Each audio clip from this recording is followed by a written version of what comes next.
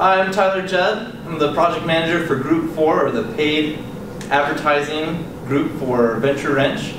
We worked a lot with Nicole Davis on our project, who was our sponsor.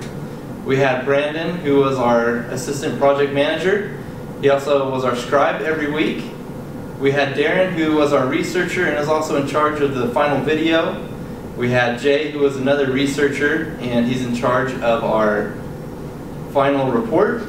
And then we had Jordan, who was our researcher and also compiled a lot of our information and reports together.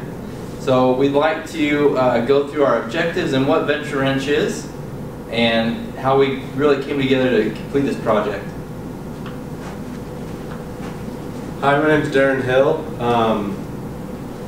As Tyler said, VentrueWrench is the company that we worked with, and what it is it's a company that helps new entrepreneurs or smaller companies grow by assisting them in finding funding, lawyer assistance, where to find customers, and the best places that they can advertise to help the customer grow their company.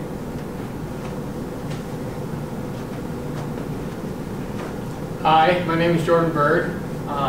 Our objectives was to find out who our ideal client is and what information they're looking for, devise a strategy to target entrepreneurs to help them build their business, look at Facebook, Twitter, and other social medias to target customers, look at traditional paid marketing like Google, Yahoo, Bing advertising, and research other advertising avenues. My name's Jay. Some of the other objectives that we worked on were we created some how-to guides on advertising.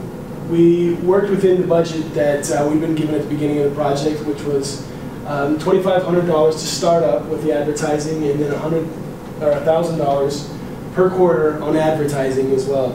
And we worked on funneling customers to sign up for an account on VentrueWrench.com. And we tried to find new ways to present their training courses that are the training courses that are on VentrueWrench to help the entrepreneurs learn. And we also tried to find out the cost per click estimates by keyword or by profile. A lot of research. My name is Brandon Alders, so just to kind of wrap this up, there are a few lessons that I'd say that we all learned as a team. First off, even if you send out multiple different people, every time that we sent out a couple of us to find some new websites, find other areas that matched what VentrueWrench did, we would all come back with different answers to whatever the question was that we were sent out to answer. So you get a lot of variety and difference from different people. Next, we found that it's very important to have what we're going to call just a turnover meeting.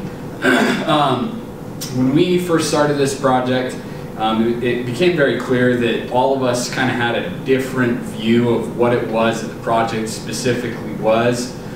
Even though it was all typed up from the project sponsor, we all kind of took it a little differently, had our own different views and opinions on it, and where we were trying to go with the project. And I feel like that really got cleared up once we did a phone call, a group call with our project sponsor. That's where a lot of that kind of got cleared up. Next, we learned how to come together as a group and play off each other's strengths. We all kind of had different things that we're good at, different things that we're not so good at, and from that we were kind of able to pull together and assign people in the areas that they were best suited at, and go from there on how to give the best product that we could for our project sponsor. So that's it. That's what we kind of did together as Team VentrueWrench Project Group 4. So thank you. Thanks. Thank you.